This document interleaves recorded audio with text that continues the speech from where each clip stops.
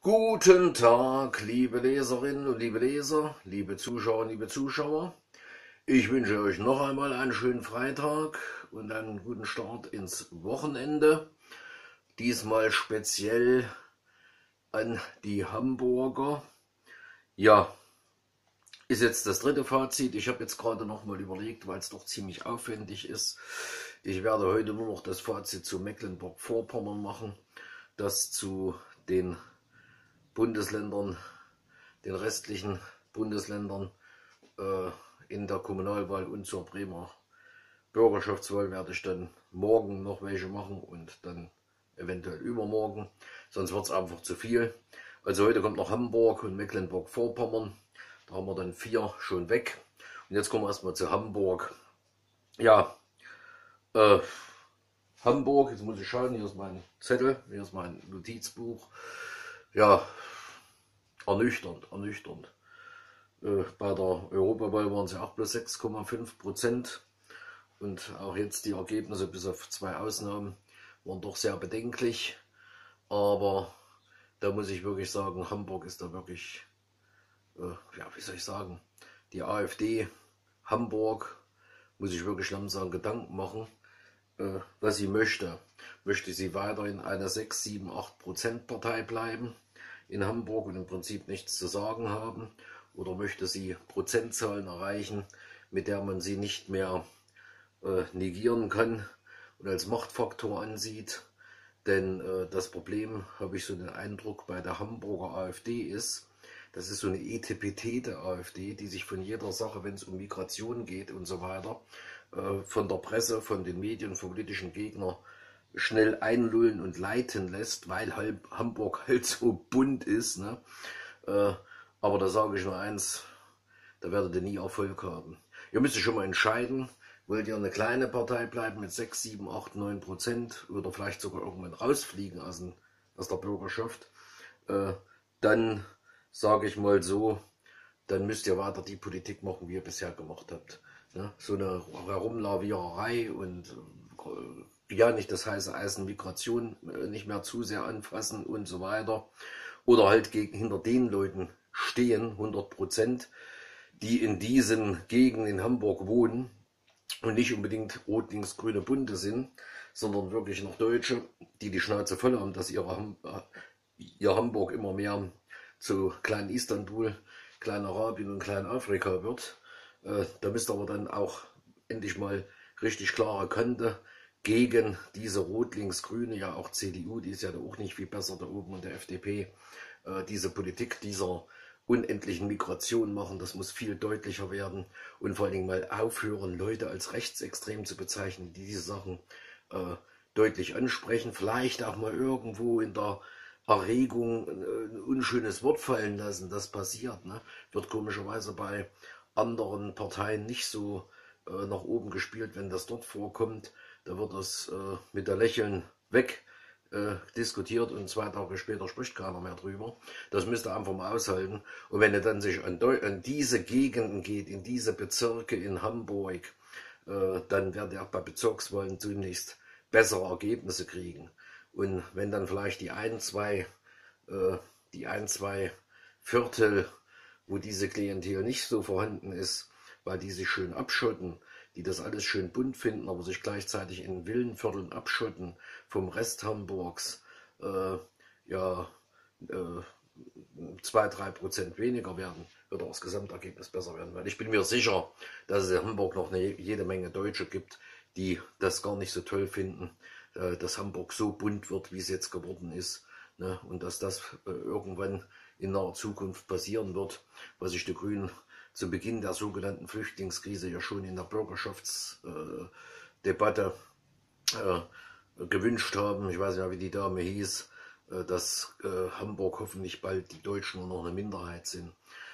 Ich hoffe doch, ihr habt einen Auftrag verstanden, liebe AfD in Hamburg, den euch die Wähler gegeben haben, mit diesen ja wirklich mäßigen Ergebnissen, und tut euch endlich wieder ordentlich positionieren. Natürlich kann man alles ordentlich formulieren und man muss einmal dagegen halten, wenn sie mit ihren lächerlichen Kriminalstatistiken kommen, Kriminalitätsstatistiken. Wenn dann jemand sagt, was, Sie wollen das anzweifeln, unsere angeblichen Fakten, dann sage ich, ja, dann machen Sie doch bitte mal vollständige Polizeimeldung, wo auch Ross und Reiter genannt wird, dann kann man das selber nachprüfen. Wenn sie das nicht tun in Hamburg, wobei in Hamburg, muss ich noch sagen, steht es öfters mal drin, ne? Im Gegensatz zum Beispiel zu Rheinland-Pfalz, aber tun Sie doch mal wirklich das öffentlich machen und nicht immer drumherum reden. Dann kann der Bürger selber sehen, ob wirklich die Kriminalstatistiken, die Sie zusammenstellen mit dem, was täglich passiert, wirklich abgleichen können. Deswegen sage ich, es ist doch lächerlich, wenn man das einfach so hinnimmt und dazu nichts sagt. Ich sage, wer nichts zu verbergen hat, wer nicht, wenn diese Statistiken angeblich stimmen sollen, dann könnte man auch diese ja, wie soll ich sagen, diesen Maulkorb den Polizisten wegnehmen, die diese Polizeiberichterstattung machen und sagen, schreibt rein, wenn sie Deutscher war, schreibt aber auch rein, wenn sie Türke, Gambier oder sonst was war. Und das immer und überall. Ne? Dann kann der Bürger selber sehen, ist denn was dahinter. Weil, wie gesagt, wir brauchen bloß uns anzuschauen, was wirklich in Deutschland los ist. Es ist doch alles erstunken und erlogen, was diese Kriminalstatistiken ist. Es geht ja schon damit los, dass da Stichtage gesetzt werden und nur, wie ich das in den Kriminalstatistiken von Rheinland-Pfalz gelesen habe, die abgearbeiteten Fälle. Ja, wenn ich das ein bisschen rauszögere über den Stichtag, dann habe ich auf einmal so und so viel Prozent weniger, aber in Wirklichkeit sind noch 30% im Postfach, die noch nicht abschließend bearbeitet sind und schon zählen sie nicht in die Statistik rein. Ist ja ein Witz, ne? Dann, ja, es gibt da so viele Sachen. Ich kann nur der Hamburger AfD endlich empfehlen, mehr klare Kante gegen Rot, Links, Grün zu machen und sich nicht den Mund verbieten zu lassen und in die Bezirke zu gehen, wo wirklich der normale Deutsche lebt und arbeitet und sich auch dementsprechend dort ja, zu artikulieren, damit die Leute merken, ja, wenn ich die AfD wähle, dann ändert sich unter Umständen auch was für mein Umfeld, in meinen Lebensverhältnissen als Deutscher. Und ich mühe mich halt dann einmal alle 5 Jahre zur Wahl, zur Bezirkswahl in dem Fall, und bleibt nicht zu Hause, weil ich sage, also, ja, das bleibt alles eh beim Alten. Ihr müsst in Hamburg noch mächtig an euch arbeiten, dass dort ordentliche Zahlen kommen. Und jeder, der in Hamburg andere kritisiert, sollte erstmal bei sich selber anfangen. Also Hamburg hat mir überhaupt nicht gefallen, die Ergebnisse, sowohl Europawahl als auch die Bezirkswahlen. Das Einzige, wo es einigermaßen ging, da war es gerade so zweistellig, Harburg 10,2%. Ansonsten, ich kann es mal vorlesen, Bergedorf 8,5%, Wandsbek und Mitte 7,7%. Und dann, wenn das Landtagswahlen wären, würden sie nicht mal die 5%-Hürde schaffen. In Nord 4,6%, Eimsbüttel 4,9%, Altona 4,3%. Ja, jetzt habt ihr ja 25 Abgeordnete in diesem Bezirksparlament, in diesen Bezirksparlamenten. Ich hoffe, ihr arbeitet dort für die deutschen Bürger, für die Migranten arbeiten schon genug. Da haben wir 6 andere Parteien, die alles dafür tun, dass sie sich wohlfühlen. Ihr habt die Verantwortung für eure Wählerinnen und Wähler, für die Deutschen und auch meinetwegen die Migranten, die wirklich Deutsche sein wollen und sich auch so dementsprechend verhalten, alles zu tun, dass die sich wohlfühlen in Hamburg wieder und Missstände ohne Scheuklappen anzusprechen und egal wie stark der Wind euch ins Gesicht bläst, und das wird dann der Wähler auch euch in dementsprechenden Ergebnisse dann. Wir müssen bloß nach Österreich schauen, selbst so eine hinterhältige Attacke wie die gegen den Herrn Strache, auch wenn er da Mist gebaut hat, das kann man ja zugeben, aber es war eine hinterhältige Attacke. Selbst die hat die Österreicher nicht davon abgehalten, mit 17,2% fast wieder dasselbe Ergebnis für die FPÖ zu erreichen wie vor 5 Jahren. Oder ist 4 Jahre her, ich weiß jetzt nicht genau, wie die Europawahl die Abstände sind, wieder zu wählen. Und ich bin mir auch sicher, wenn dort im September der Nationalrat gewählt wird, dann werden die Prozente schon wieder wesentlich besser sein für die FPÖ. Weil, wenn jemand richtig Scheiße baut, muss er persönliche Konsequenzen ziehen. Aber man darf nicht jedem Stückchen hinterher hecheln, was die Presse schmeißt und dann ja, die Leute rausschmeißen wollen und Maulkörper verpassen, nur damit sie das und das nicht mehr sagen. Wie gesagt, es muss alles ordentlich formuliert und artikuliert werden, je höher man kommt, aber da muss man natürlich einen Unterschied machen zwischen dem Fraktionsvorsitzenden oder Abgeordneten der Bürgerschaft, ein Kommunalvertreter oder ganz normalen Parteimitglied. Hört endlich mit dieser Ausschließerei auf. Das schadet euch viel mehr als alles andere, was in der Presse über euch geschrieben wird und was da angebliche Skandale sind oder sonstiges. Weil dann stehen die Leute hinter euch und arbeitet alles sauber auf, was aufzuarbeiten ist, und alles andere weg damit.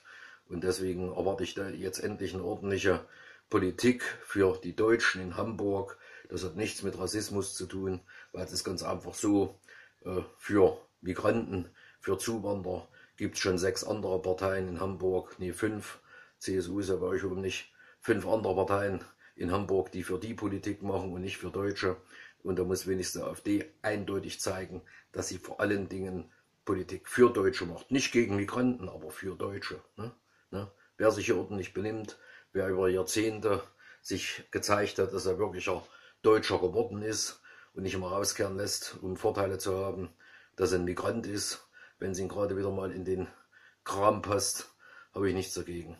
Aber hier muss Politik für Deutsche gemacht werden, vor allen Dingen in solchen Städten wie Hamburg.